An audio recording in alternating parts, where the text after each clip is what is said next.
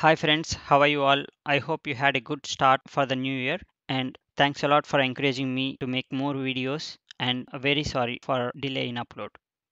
Now let's get started. In our last session we have got basic idea on how Microsoft was using SQL Server database project to design database related projects. So we had a look at Wildwood Importers data warehouse and the objects involved in data warehouse design and how Microsoft used a SQL Server database project template to design these objects, right? So in this session, before we go and look into ETL design, I would like to show you and give you a overall brief introduction about data warehouse development lifecycle. So let's try to understand that first, just to get a basic idea on how everything ties together and works together. So, so what's the first step in data warehouse development lifecycle? So obviously in any, not only in the data warehouse design, in any project, whether it's an application or ETL or any other task or any project, the first step is obviously requirement analysis, right? So first step is requirement analysis. In that requirement analysis, we will know what tables are required and what data we need to build a report.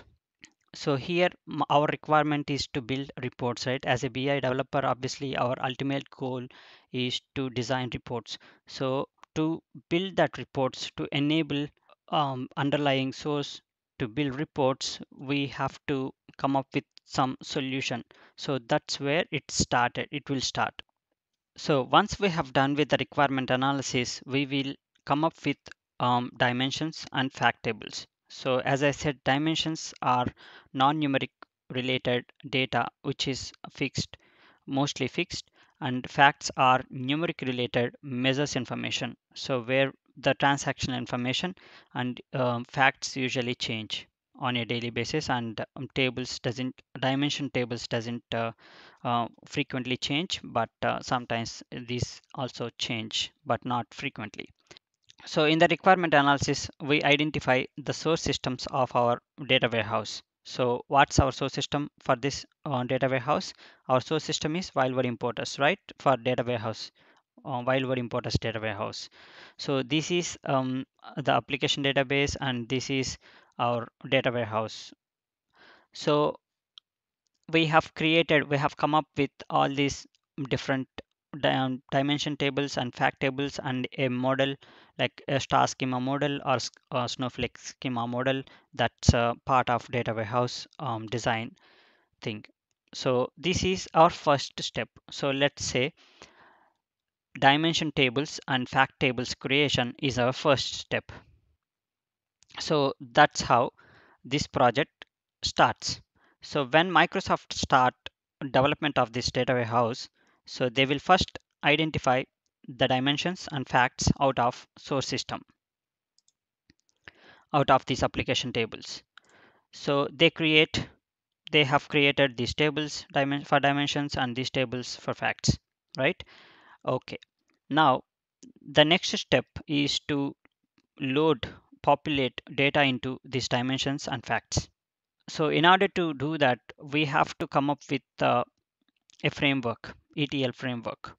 So now let's go to, so before they create all these other objects, they first need to identify or come up with a framework, ETL framework. Now this is the time to look at ETL design. So we have to design an ETL framework to populate data into these dimensions and facts. So now let's go to how Microsoft created that ETL design. Now go to our samples folder where we downloaded our samples, SQL Server samples, and go to Wildwood Importers. And here you will see WWI-SSIS. So let's go and open this solution. So here let's try to explore. So go to Solution Explorer and you will see Connection Managers, a destination and the source. So destination is showing as error. because we haven't created data warehouse in our SQL Server instance, right? So before we create like ultimate goal is to build our database in our SQL Server instance, but because we are still in understanding phase and still in development stage, so we don't have our data warehouse in our SQL Server yet. So now let's try to understand how Microsoft has created ETL framework to populate data warehouse. So uh, so let's ignore the overall design for now, and now let's focus on one dimension loading first. So let's try to look at load city dimension now. So now when we expand this, it shows all the workflow that Microsoft has designed. First, they are assigning city table to a variable called table name. So they are assigning city table to a variable table name, and then they are getting lineage key. So as I said, lineage key is indicates um, the latest ETL load date, right? So in order to get that latest load key, we have to pass parameters like the table that we are trying to populate and the target ETL cutoff time. That means the current ETL cutoff time. So we are passing these two as input parameters to integration.getLineageKey store procedure in the data warehouse. So here let's try to understand a bit more. So we don't have this data warehouse yet, right? So let's go to previous step. So I want to design this ETL project. So now I want to create city dimension. So that's why I have set city dimension into a table. Okay, and then I in order to populate that city dimension, I need to, what's the next step? I need a source query, right? I need a source query. So let's go to source query step first and then try to understand this.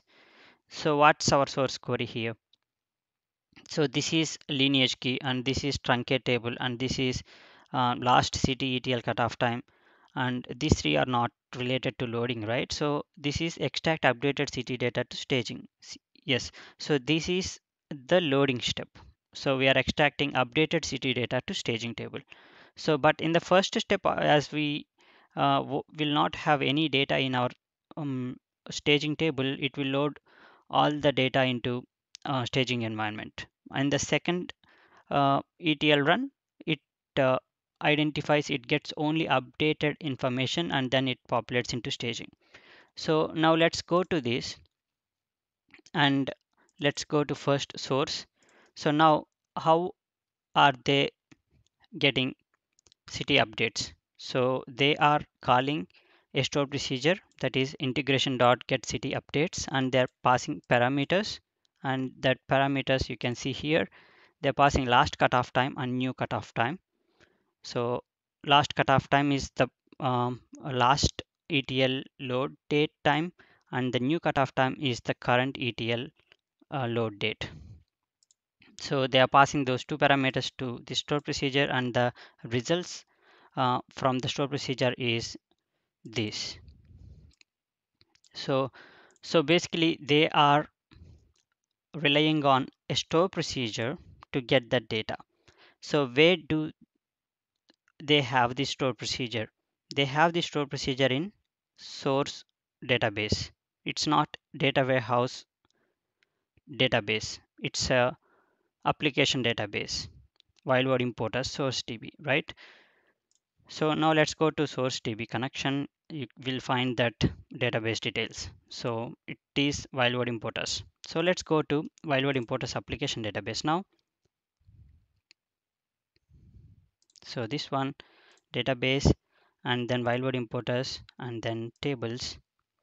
So here you will see all application tables, and when you go to programmability store procedures, then you will see all store procedures. So here under integration schema, you have you see all the stored procedures they are using for ETL.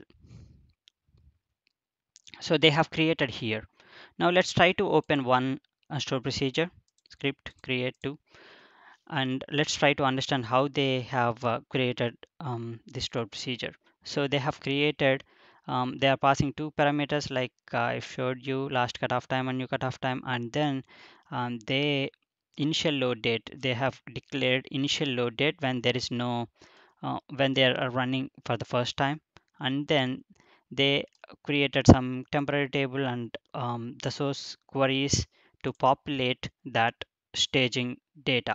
So this is our source, and this is first need to find any country changes that have occurred since initial load. So basically what I'm trying to show you here is uh, so this is how we work. Like so we first write our queries. So this query gets data from application database like application cities, state, province. It joins application related tables to populate our dimension. So we write these queries and we design the whole batch SQL script, and whether it doesn't matter whether we directly use this in SSIS or we create store procedure like this and we use store procedure in the ETL. So that's up to us. But it's a good practice to maintain source in the database so that whenever we receive any application changes or anything, we can directly do that in SQL Server instead of ETL in ETL package, right? So this is how Microsoft is following to design a data warehouse solutions. So they have created these stored procedures in the application database, and they are using these stored procedures to get data uh, to populate data warehouse, right? So this is where they are populating delta data into staging environment. And once staging environment is populated, they are migrating that staging environment into data warehouse dimension here in city dimension. So here they are using data warehouse database, and they are again calling store procedures to populate staged information into city dimension. So we can look into it later when we publish our data warehouse into our SQL Server. They have first assigning dimension to a table so that they can use this to get a lineage key, and then they are truncating table, and then they are getting last ETL cutoff time, and then they are populating staging environment using the source system queries, and then they migrating that staged environment data into final dimension table. So so this is for city dimension, and let's go and look into customer dimension now. So you will find similar structure for this as well. So here as well, they are setting table name and then following the same workflow. So this is called framework. So we have to come up with a framework where it will be same for all the populations, but in reality, it will change. So based on our source systems. So here in Microsoft side, all the source system are in good structured, so we can fetch only delta data from source systems by following some rules. But in reality, some source systems doesn't allow us to fetch incremental data or delta data.